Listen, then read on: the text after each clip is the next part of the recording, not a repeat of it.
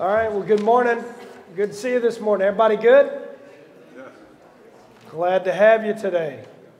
I'll just say you're looking good. I don't even have my glasses on. Hey, well, we're glad to have you. Just a couple announcements. You can see bulletin what we have going on. One thing I'll highlight, we do have business meeting tonight at 7, right after Love and Respect. So invite you to be a part of that. And I believe that's all I'm going to highlight today. Well, let's start out with a word of prayer. Lord, we come to you this morning, and we thank you so much for this time. I thank you for each one that's here, God. We ask that this morning that you would bless this service, that you would use every bit of it as we bring glory to you. Lord, we ask that you move in our midst,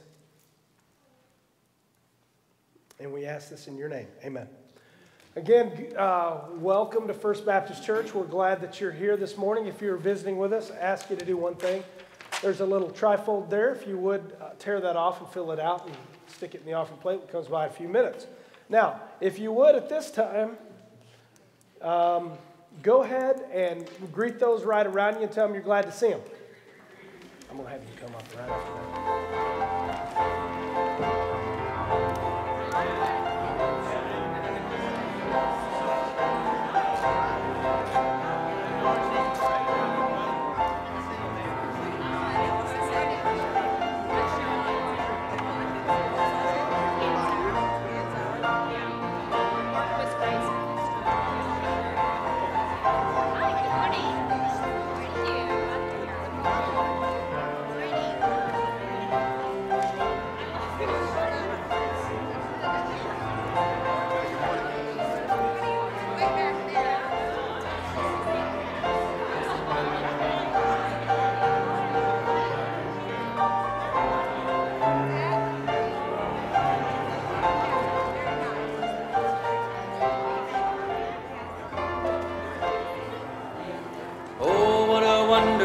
Wonderful day I will never forget. After I'd wandered in darkness away, Jesus the Savior I met.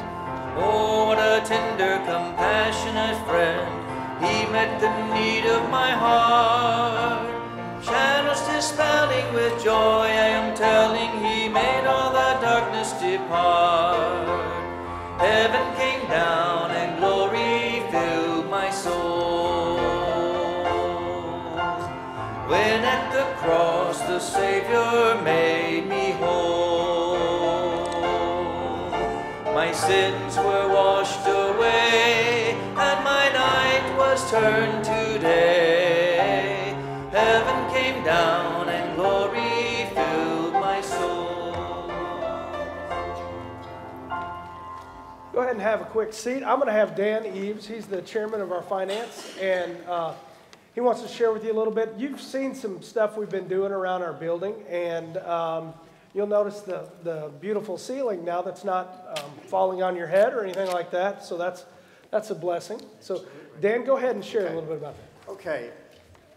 If you're a member, you did receive a letter. I hope you received a letter from Pastor Joe.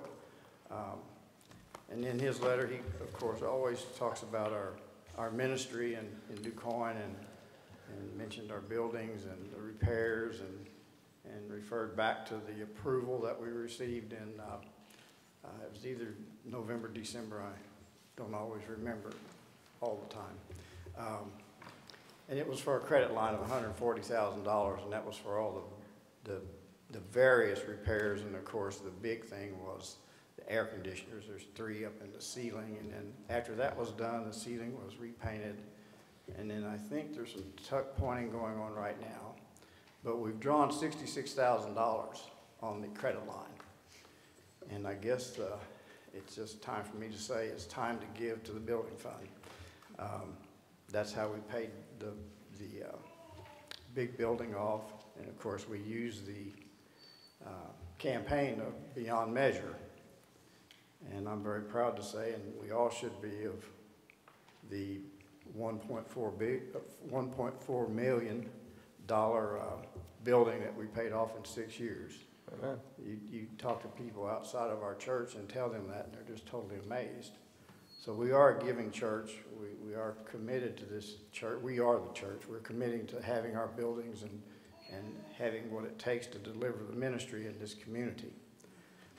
So with that said, you know, last time we did the Beyond Measure thing, we actually asked for a signed commitment. But we're not going to do that now. I'm just going to ask you to pray about your relationship with God. Pray about how you feel about our church, the church family, and start giving it monthly, weekly, whatever works for you. But we'd like to get this paid off. I doubt we'll ever get to the $140,000 if we can keep paying it. And I'll just give you an example. If we get $2,000 in on Sunday, we're going to pay that $2,000 on Monday to the bank. And that's how we'll do it. It's a revolving credit, but we draw on it as we go and pay it back as we go. So just pray about it. We know what we can do here, and let's just get it paid off quickly. Thank you.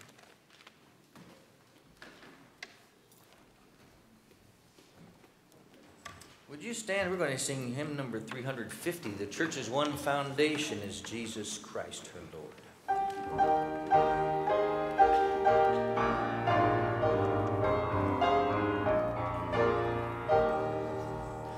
The church's one foundation is Jesus Christ, her Lord. She is his new creation, my spirit and the word. From heaven he came and sought her to be his holy bride. With his own blood he bought her, and for her life he died. Elect from every nation, yet one o'er all the earth, her charter of salvation, one Lord, one faith, one birth, one holy name she blesses, partakes one holy food, and to one hope she presses with every grace endued. Mid toil and tribulation, yet tumult of her war, she waits in consummation of peace forevermore, till with the vision glorious her longing eyes are blessed, and the great church victorious shall be the church at rest. You may be seated. We sing nothing but the blood of Jesus.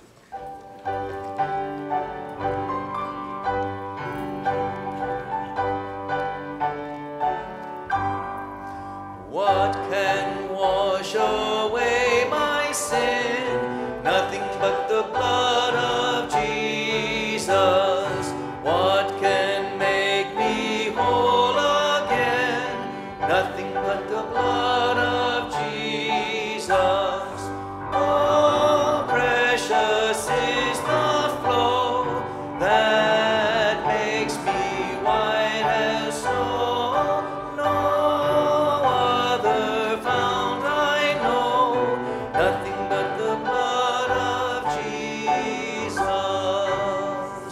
Nothing can for sin atone, nothing but the blood of Jesus.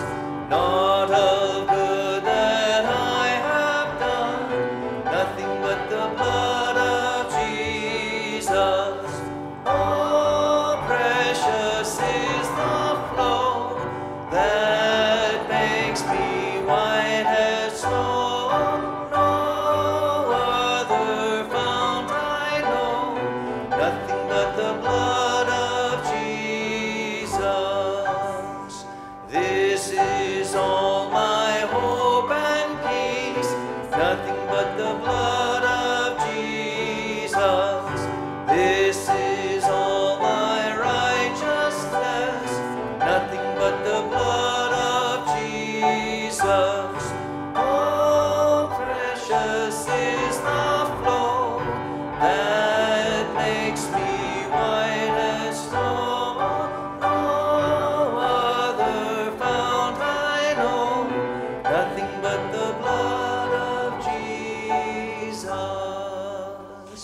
Emptied of his glory, God became a man to walk on earth in ridicule and shame.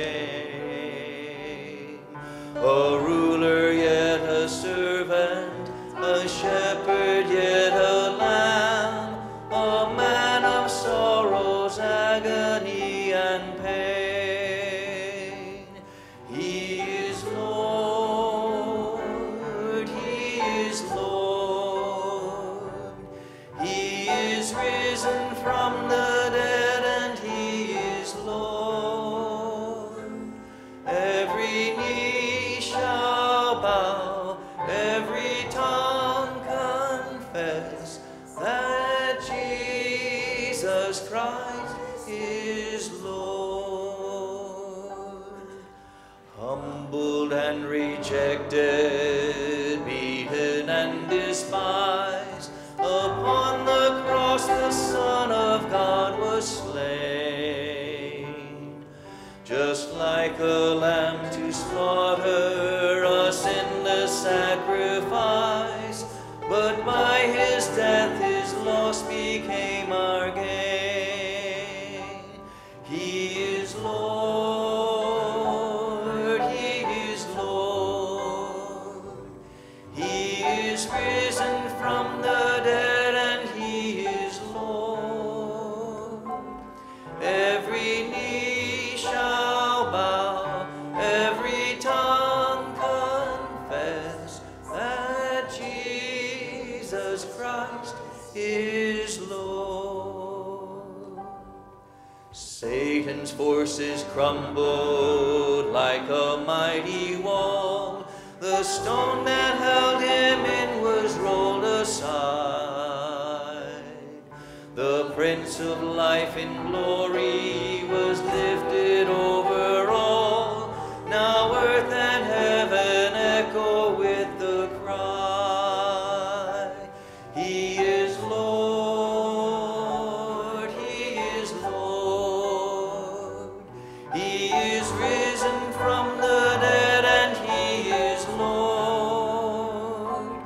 Every knee shall bow, every tongue confess that Jesus Christ is Lord.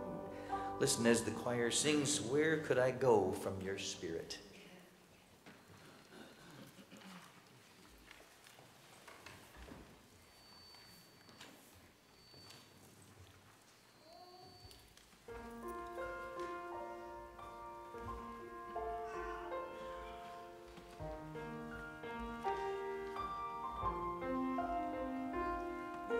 Search me and you know me. When I sit, I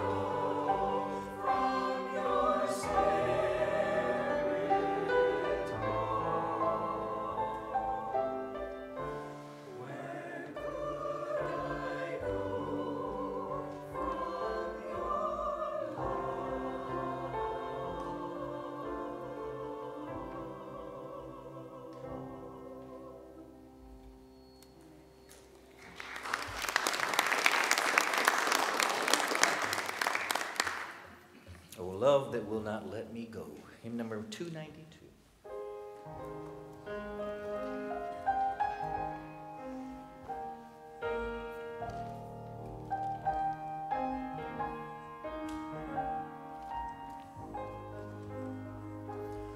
Oh, love that will not let me go, I rest my weary soul in thee. I give thee back the life I owe, that in thine ocean depths its flow may richer fuller be. O light that followest all my way, I yield my flickering torch to thee. My heart restores its borrowed ray, that in thy sunshine's glow its day may brighter, fairer be. O joy that seekest me through pain, I cannot close my heart to thee. I trace the rainbow through the rain, and feel the promise is not vain, that morn shall tearless be. Would you stand as we sing hymn number 290? I am thine, O Lord, I have heard thy voice.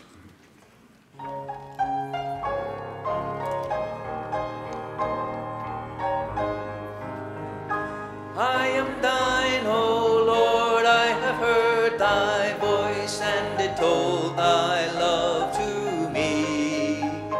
But I long to rise in the arms of faith and be closer drawn to thee. Draw me nearer, nearer, blessed Lord, to the cross where thou hast died. Draw me nearer, nearer, nearer, precious Lord, to thy precious bleeding side.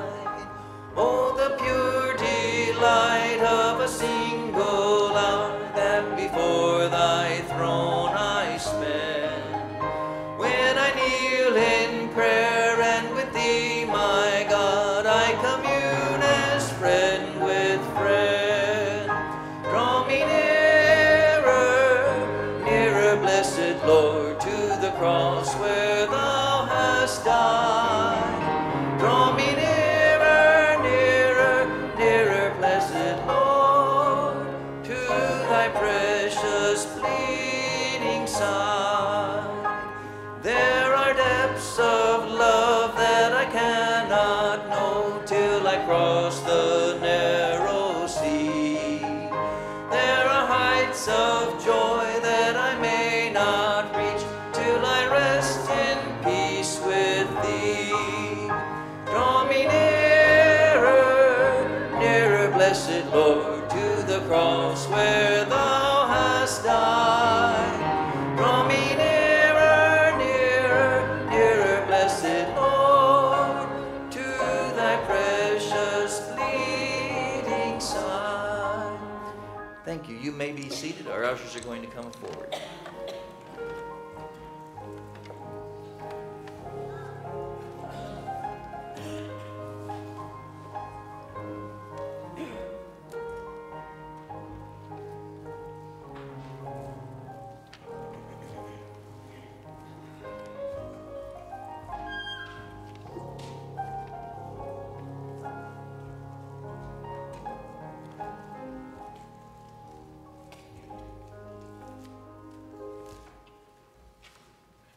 Dear most gracious God, we thank you, Lord, that we can be in your house this morning, worship you in song.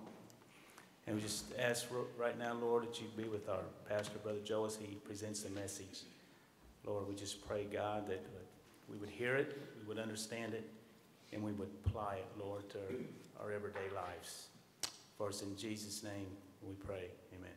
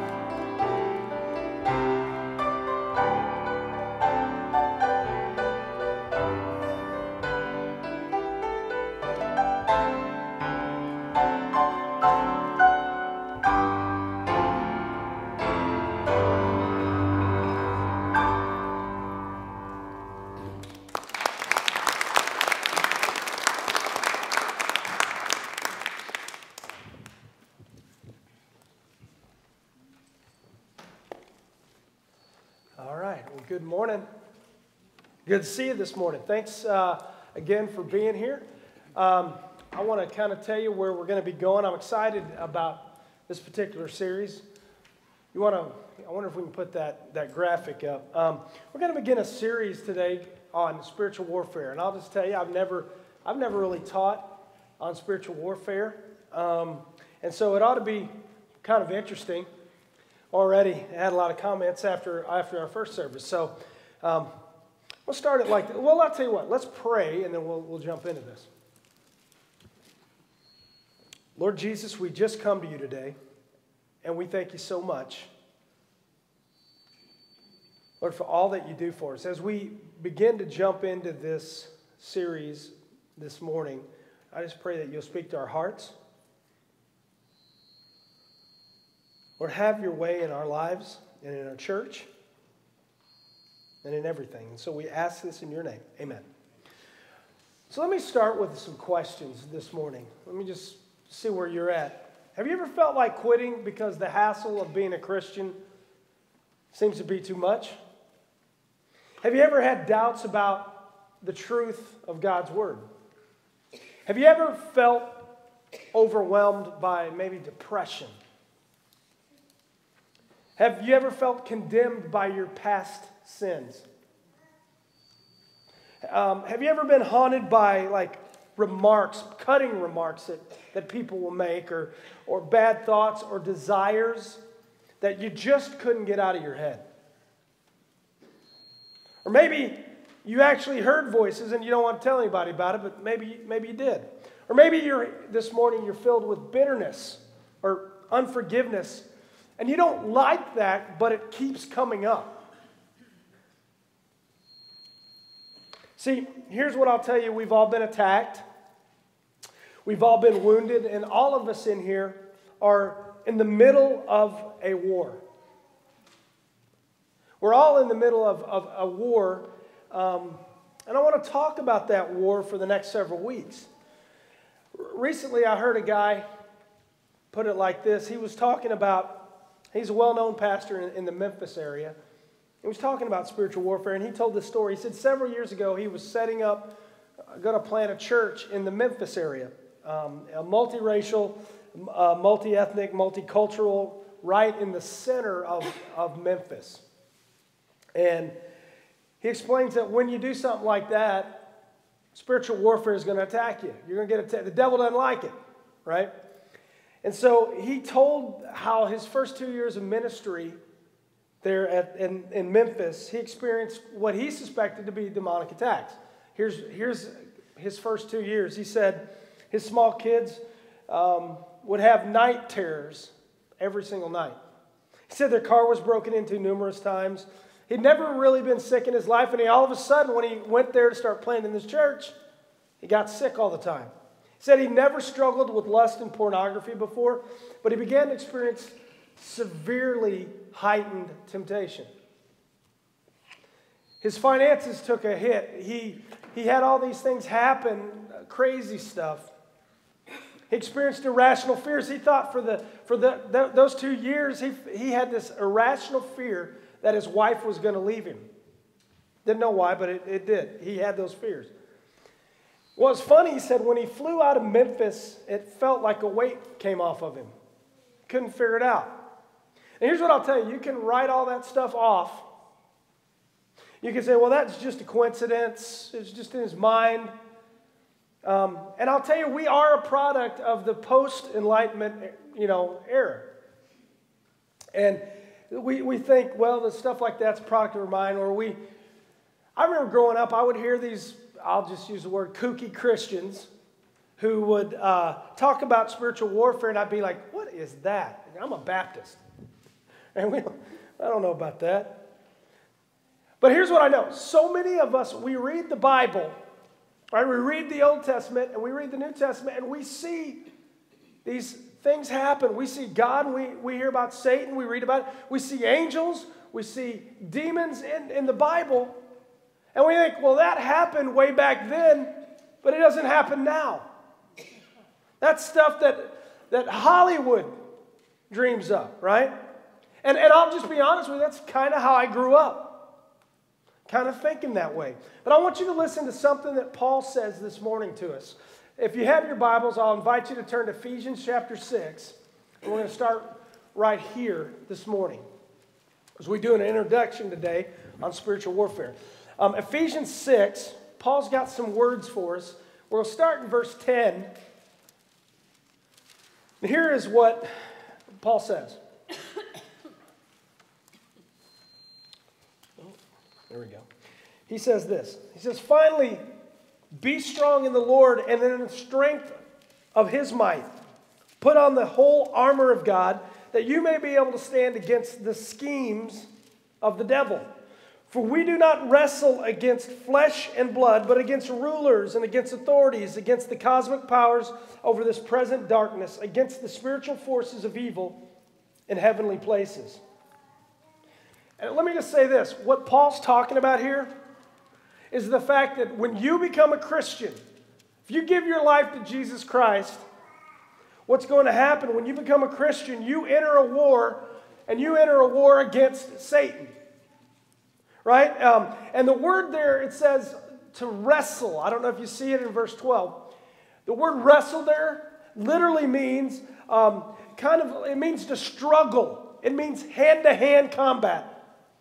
A lot of y'all may not watch this, but there's something on TV called MMA. And it used to be boxing, now it's like kickboxing and everything else in it. That's the idea here. It's hand-to-hand combat.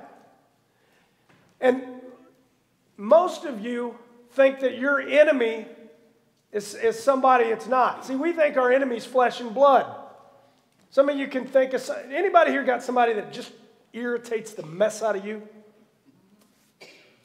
Yeah, it's you, Joe. Yeah, okay, I got it. Okay, here's what Paul says. Paul says, your enemy is not flesh and blood. But it's spiritual in nature. And I'll tell you this, the American Christian, the American church, it is the most unprepared for this battle than ever before, right? I don't, and one of the reasons why I want to do this is because I don't want you to be unprepared. I want us to know how to fight. So the next several weeks we're going to be looking at spiritual warfare. And let me start with this. From the very beginning of the Bible, it's about an unseen realm and a seen realm. Right? There's two realms. And faith requires us to believe that there are beings as real as we are, right, who live in a world as real as ours and travel between those two worlds. Right? And they impact and they affect human existence, human history. And as a result of that, everything is spiritual. Right? And what happens in the invisible world affects the visible world, and what happens in the visible world affects the invisible world. You say, well, how do you know? Prove it, Joe. Well, all you got to do is read Job. Read the first several chapters of Job. It starts out with God in his throne room, and then he has all the sons of God. It says, come, and they stand before him, and he looks at Satan, and he says, Satan, what have you been doing? Oh, sipping a latte. Right? I've been roaming around. He goes, have you seen my servant Job? He goes, yeah, I've seen him, and he doesn't serve you because he serves you because he gets something out of it. He goes, just take away some of those things and he'll curse you. Right? And this is all happening in the unseen realm.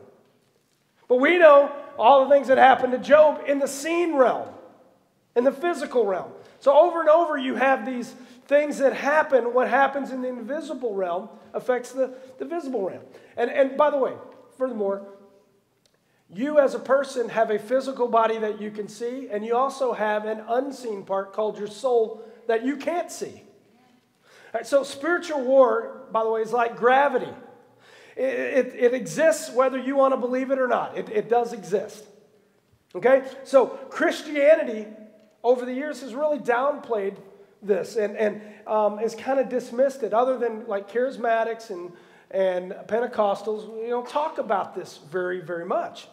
Now, the reason is this. Rationalism, which came right after the Enlightenment, let me just give you a little bit of history.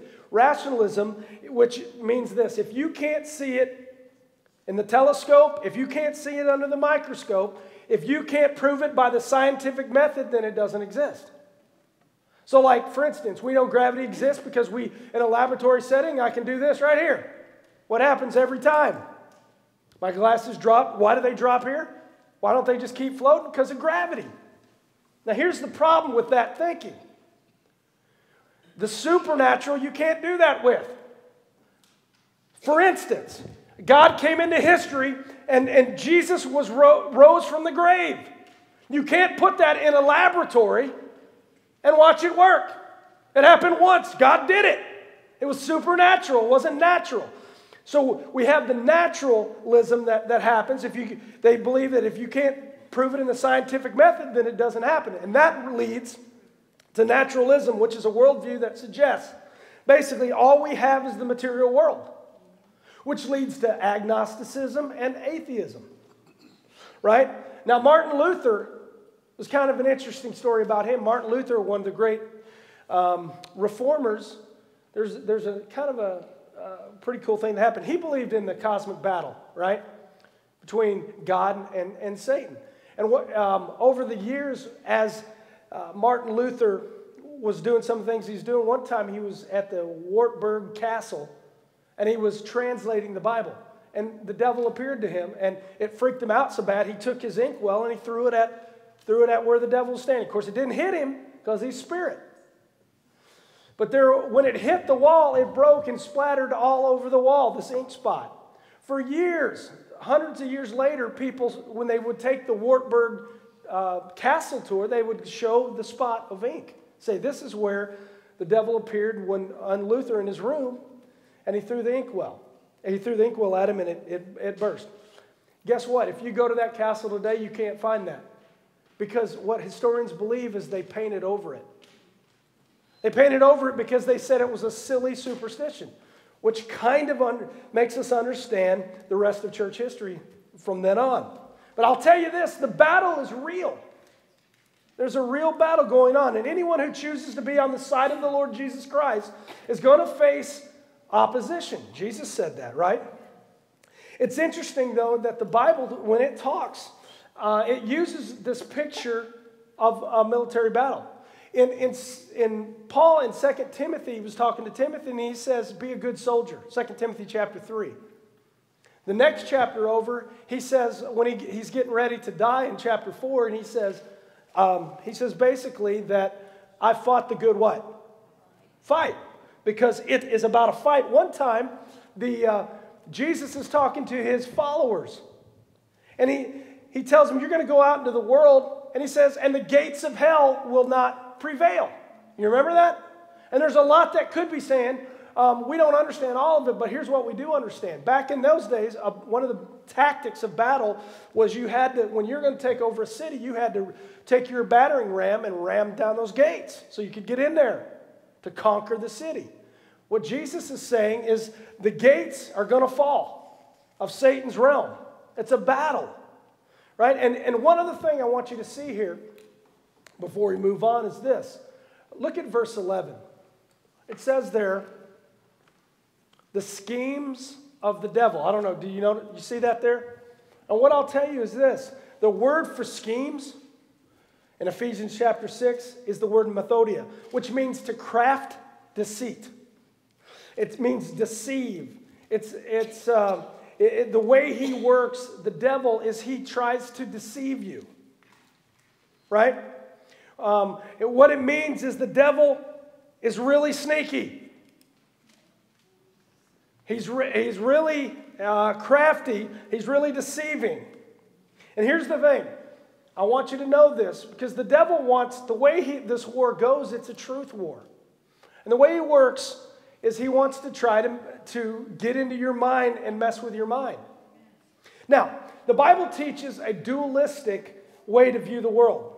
Christians think in terms of black and white. And we talked about this one other time, but they think in binary thinking. I guess that's the way you should do it. Non-Christians think in shades of gray.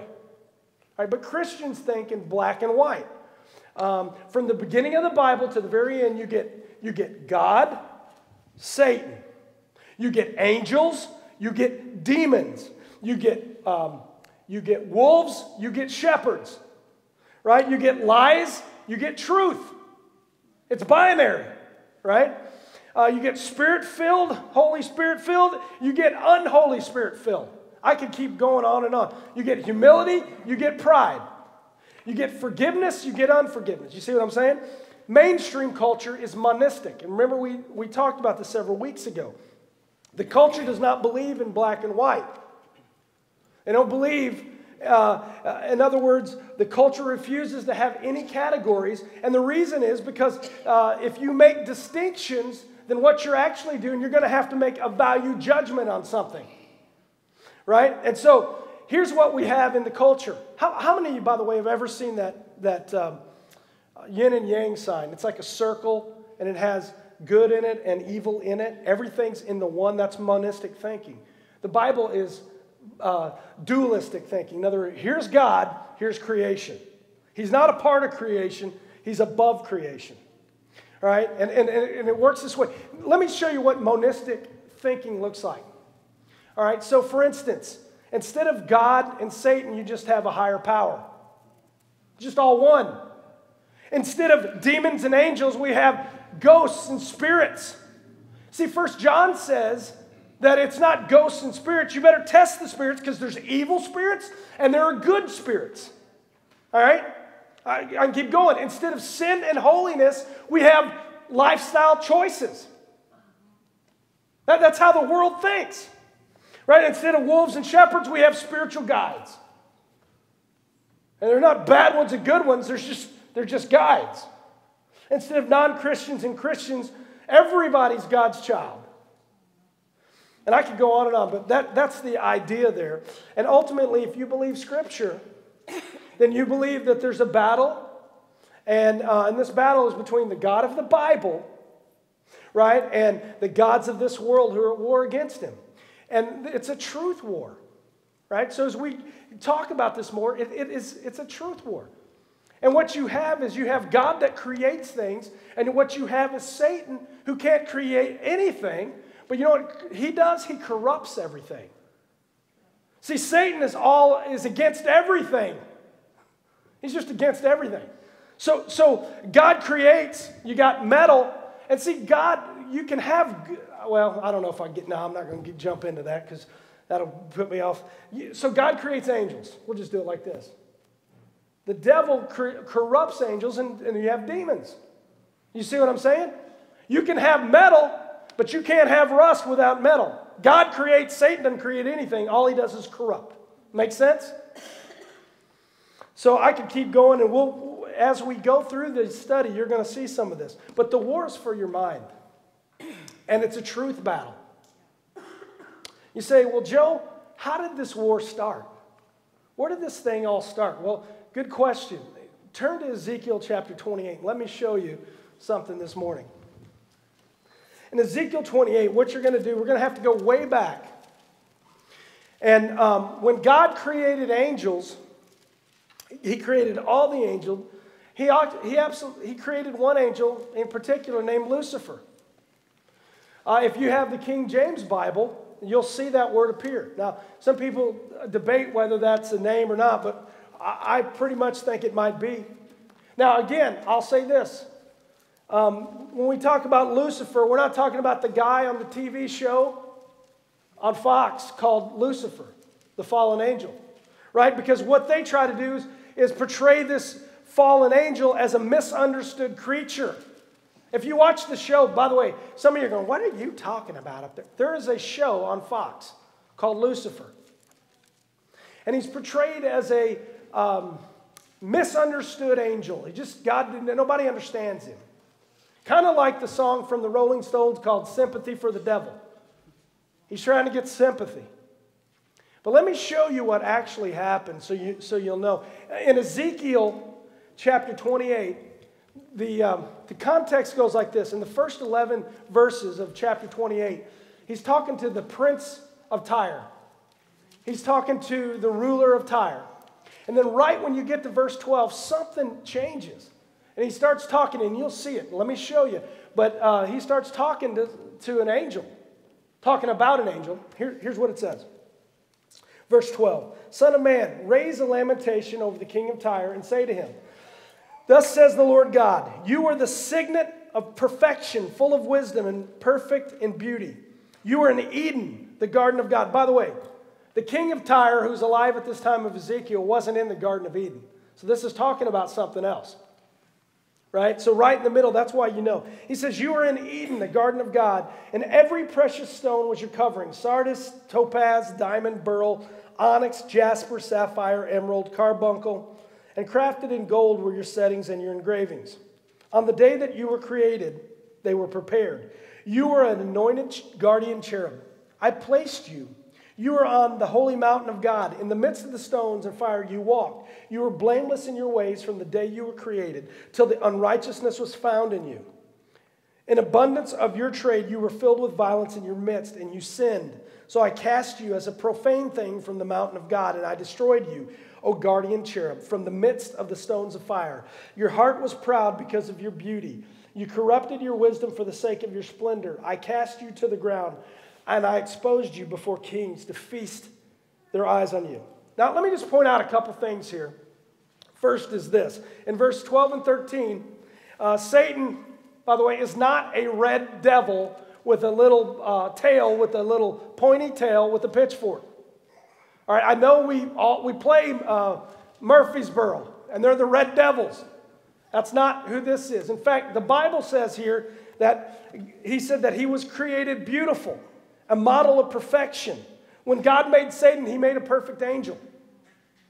All right, and it says here that he was full of wisdom, which means he was created as one of the wisest creations of God that he made. He was beautiful. And in fact, the name there, Lucifer, depending on the version you're using, means the shining one. It means light from heaven. And it means to praise or to boast. And what this is saying is, if you read the Bible and you read about the cherubim and the seraphim, you know what their job was, what they did over and over again? They would go before the throne of God, if you read about it in different places, Isaiah, and they would praise and they'd boast of God. That was Satan's job. You know, Satan was the praise leader. Satan was the praise leader, and he was to lead all of the unseen realm in praising God, to lead people to worship God. And by the way, the idea there is to reflect God's glory.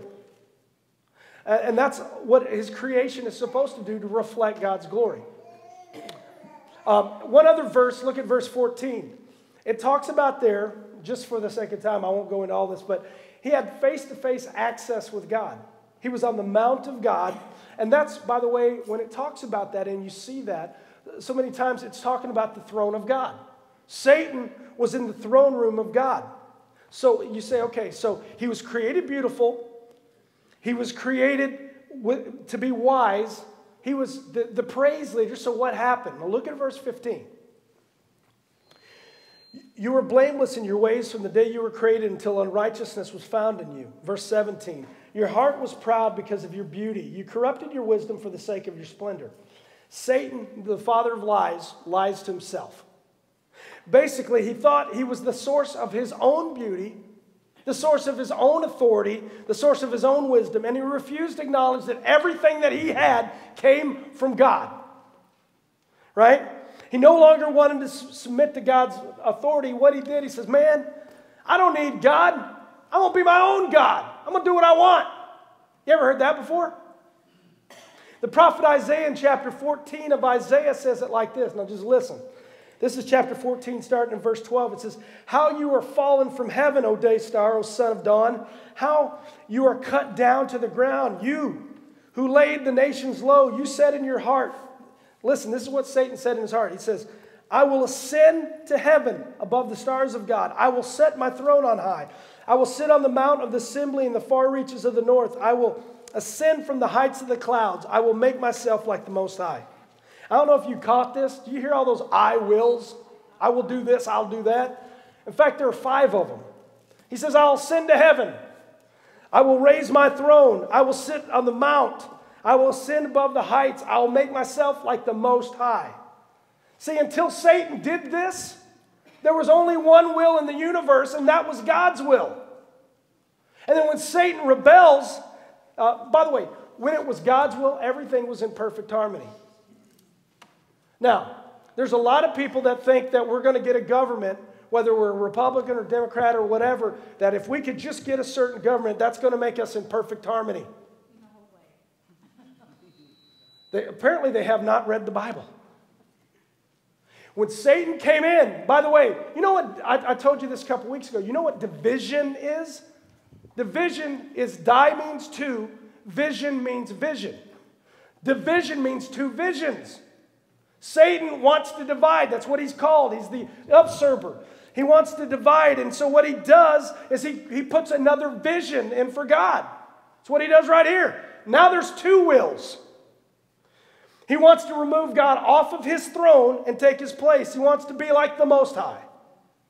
He was determined to be his own God and have all the other creatures worship him. By the way, you know what the thing that got Satan was? His pride. Let me just say just a word or two about that. A lot of people are like, oh man, pride's not that big a deal. I mean, and you think about this. We're taught to have pride. Now, it's a little different than what we're talking about here, but it's like a national pastime. In America, we need pride. And we think pride's not that big a deal. God says in the Scriptures that God is opposed to the, what? Proud. That's what got Satan, was pride. Right? So, by the way, you know what the national religion of hell is? Pride. So let me ask you today, what motivates you? What are your ambitions? What are you promoting? I mean, if I looked at your Facebook page, what would some of you watch Facebook? Well, if I looked at your Facebook page, what would I see? What would God see? Do you have this need for power, to be in control? Is it by being demanding, pushy, absorbing, climbing over people? That's what Satan does. By the way, that's just pride. And I noticed this in Philippians. I'm not going to read it this morning, but in Philippians chapter 2, starting in verse 5, it talks about a Christian is to have this mind in him. It's the mind of Christ Jesus. And it says that he willingly humbled himself, even unto death. Right? Is your speech full of I wills or Lord wills? In James, it talks about, in chapter 4, it says, "Come now, you who say, today or tomorrow we will go into such and such a town and spend a year there and trade and make a profit, yet you do not know what tomorrow brings. What's your life?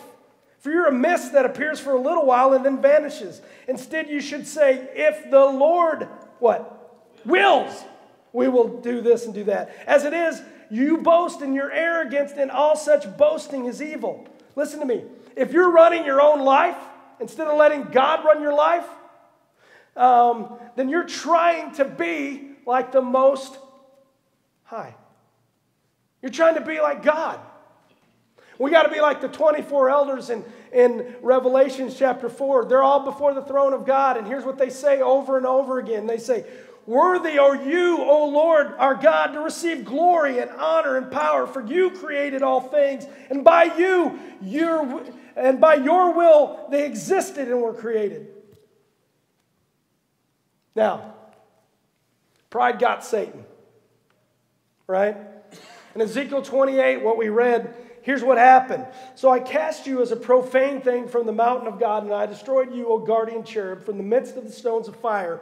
Your heart was proud because of your beauty. You corrupted your wisdom for the sake of your splendor. I cast you to the ground. I exposed you before kings to feast their eyes on you." Now that's Ezekiel 28. Now let me just read you. In Revelation chapter 12, there's a parallel passage to this, and it says it like this. Same thing. "War arose in heaven.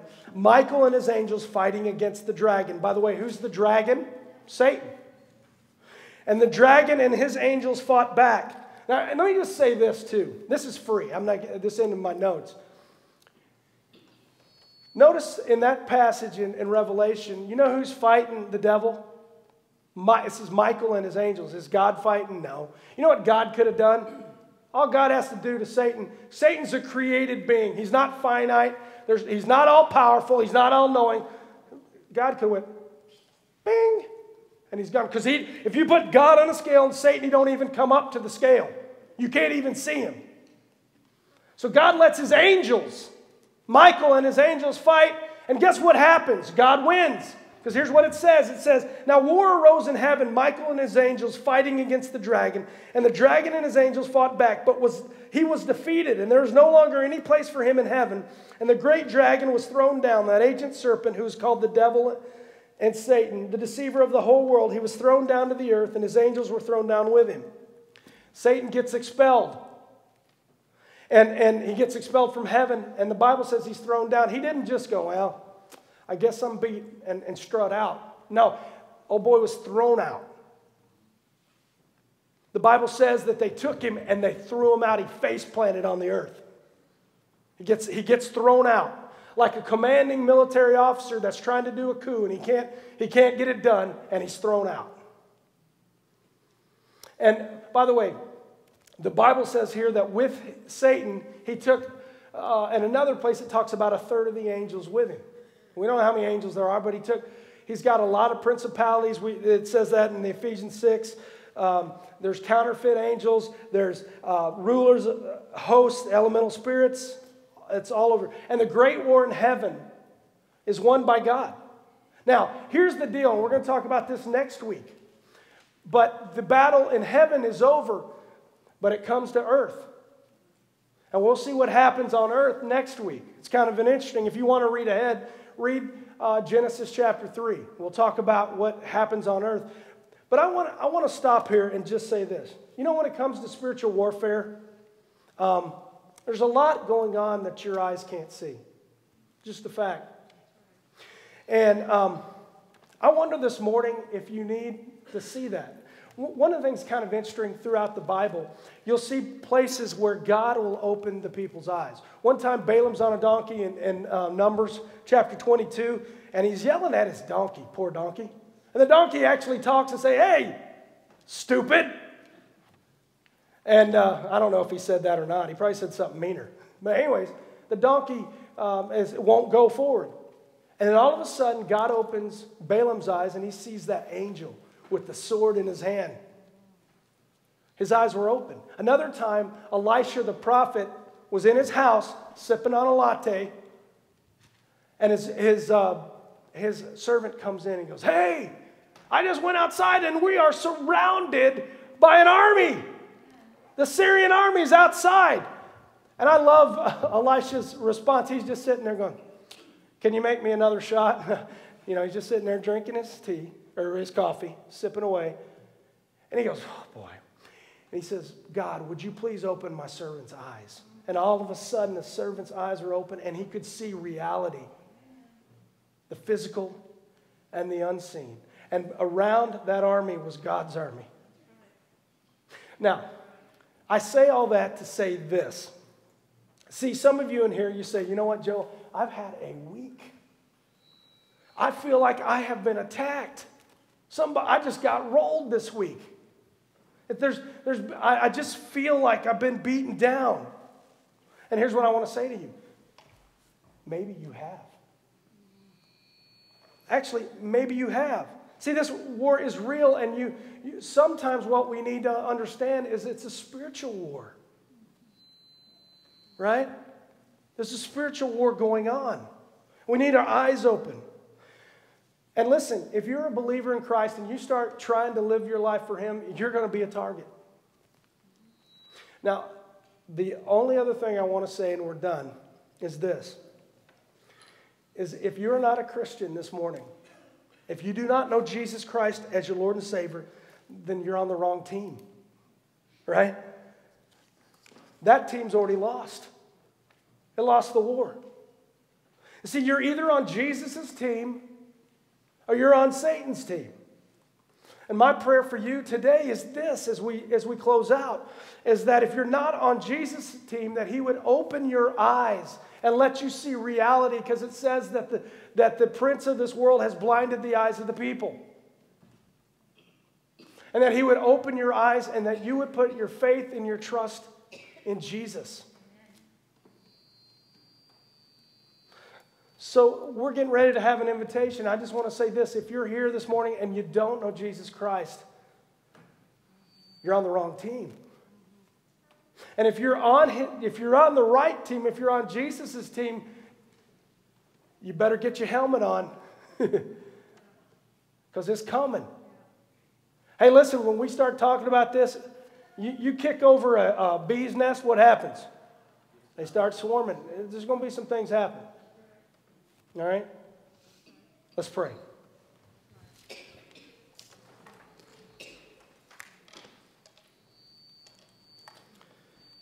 Lord Jesus, we come to you this morning. And Lord, I don't know where each person's at in here, but you know everybody's heart because you're all knowing and you know everything. And so this morning, as we get into this, we start looking at your word and we start talking about some of this, God. There's some in here that have been attacked. Things have happened. And they're struggling right now. God, and they need encouragement. They need the church to come around them, Lord, And Lord, when they're down, we come around and pick them up and get them back in the fight. So Lord, I believe there's some in here that are like that. They've just been rolled this week. There's some in here that might, again, not be on the team. And they feel that tug. They feel that they need to put their faith and trust in you. And so, Lord, I pray that even this morning in this room with your Spirit, that you would draw people to yourself. God, have your way. As we do this invitation, Lord, if there's someone here that needs to join, maybe there's someone here that needs to be baptized, someone here needs to make a public profession of faith, we ask that, God, you give courage to do that. So we open this up to you, and we ask this in your name. Amen. So I'm going to ask you, if you would, to stand with me. So we come to this time, we're going to sing a song. If you want to come, maybe you need prayer this morning, whatever. The altar's open. We'd love to pray with you. And if you need to make a decision of any kind, you do that as we sing.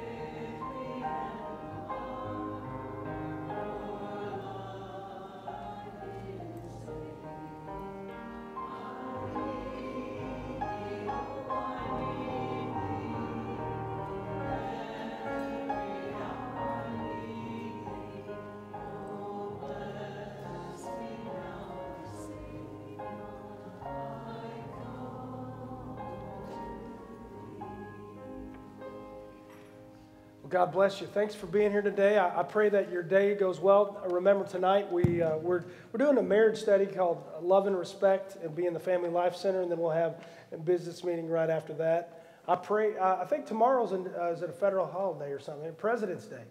So I pray that your day goes well tomorrow, and that you have a wonderful day. Be in prayer for our church, and let's pray that God's going to move. Amen. If you want to, again, read Genesis chapter 3, because the battle went from heaven down to earth, and we're going to talk about that battle next week. All right? So let's see. Who's praying for us? I don't have my bulletin. It's Gary. Come on down. Y'all have a wonderful day. Let us pray. Most gracious Heavenly Lord, we thank you for your word, Lord. We thank you for Joe just teaching the message, Lord. We just pray that you would let us, in this coming week, let us go out and put people in front of us, Lord, just to share your word and share your gospel, Lord. And we give us the tools to fight the enemy, Lord.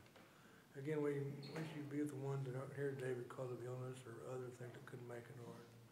Again, we thank you so much for your blessing, your honor. We praise you very much. In your honor and name we pray. Amen.